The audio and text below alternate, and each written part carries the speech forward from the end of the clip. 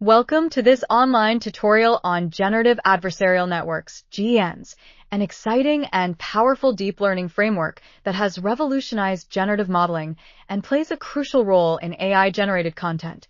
Throughout this tutorial, we will understand how GNs work and the two competing networks involved. We will discuss the training process and the adversarial game between the generator and discriminator. We will also explore real-world applications, from image generation to AI-driven creativity. This tutorial is designed to be engaging and easy to follow, with clear explanations and real-world examples. Feel free to pause, rewind, and take notes as you go through the material. Let's dive in and start learning about one of the most exciting advancements in AI. GNs were introduced by Ian Goodfellow and his collaborators in 2014. It consists of two neural networks, the generator and the discriminator. The generator is responsible for creating synthetic data that mimics real data, while the discriminator is tasked with distinguishing between real data and fake data generated by the generator. These networks compete in a zero-sum game, meaning one network's success comes at the other's expense. This adversarial process enables the generator to gradually improve and produce highly realistic outputs. GNs are widely used in computer vision, AI-driven creativity, and data synthesis, making them a fundamental tool in modern deep learning research.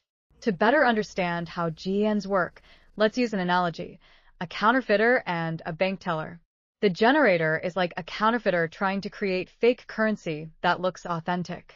The discriminator is like a bank teller trained to detect counterfeit money from real bills.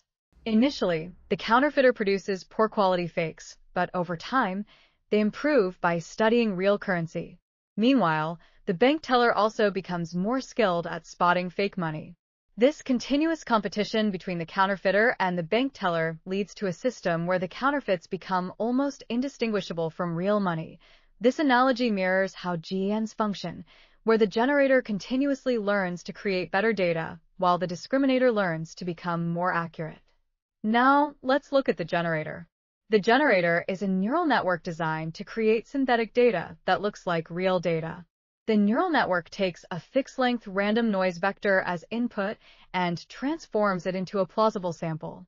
It learns to produce realistic output by continuously improving against the discriminator. The generated samples also serve as negative training examples for the discriminator, helping it distinguish real from fake data. Let's dive into the training process of the generator. The generator learns to create realistic samples through the loss function and backpropagation.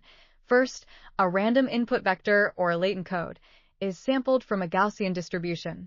Secondly, the generator transforms this noise and creates a synthetic data sample. Thirdly, the discriminator evaluates the sample and predicts whether it is real or fake. Fourth, the generator loss is computed, measuring how well the generator deceived the discriminator. At the end, using backpropagation, the generator's weights are updated to improve its ability to fool the discriminator. Over multiple iterations, the generator refines its outputs, producing increasingly convincing fakes. The discriminator is a classifier trained to differentiate real data from fake data. During training, the discriminator learns from two sources. One is real data, authentic instances such as images of birds, humans, or currency notes, which serve as positive examples. The other is fake data, artificial samples created by the generator, which act as negative examples. In the process of training the discriminator classifies both real data and fake data from the generator. The discriminator loss penalizes the discriminator for misclassifying a real data instance as fake or a fake data instance as real. The discriminator updates its weights through backpropagation from the discriminator loss through the discriminator network. GNs work through adversarial learning, where the generator and discriminator compete in a minimax game. The generator tries to create samples that fool the discriminator. The discriminator improves its classification ability to differentiate between real and fake. Both networks update their weights through backpropagation. This iterative process leads to the generator producing high-quality synthetic data, making GNs incredibly powerful. We begin by introducing some notation. Let Z represent a latent vector, X denote real data, G be the generator, and D be the discriminator. The networks play a two-player minimax game with the following objective function, in which both G and D are trainable. In the loss function, d of x is the probability that the discriminator assigns real data to be real. D of G of Z is the probability that the discriminator assigns generated data to be real. The discriminator maximizes log of d of x to correctly classify real samples as real. The generator minimizes log of 1 minus d of G of Z, trying to fool the discriminator into classifying fake samples as real. GENs have diverse applications in multiple industries, including image generation, creating synthetic images that look real; image-to-image translation, transforming an image into a corresponding output image while preserving some structural information; super resolution, enhancing the resolution of low-quality images; style transfer, creating an image that preserves the content of the original image while applying the visual style of another image. These applications showcase how GENs are shaping the future of AI-powered content creation. We will talk about the basic idea of these applications below. GENs can be used to generate high-quality images of people, animals, and objects. Advanced GEN architectures include techniques that further improve the realism of generated images. For example, progressive growing starts with low-resolution images and gradually increases resolution during training, resulting in more stable and detailed outputs.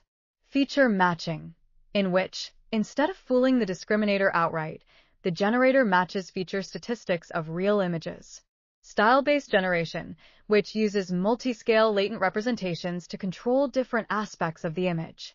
The figure illustrates high-quality synthetic images generated by GEN frameworks.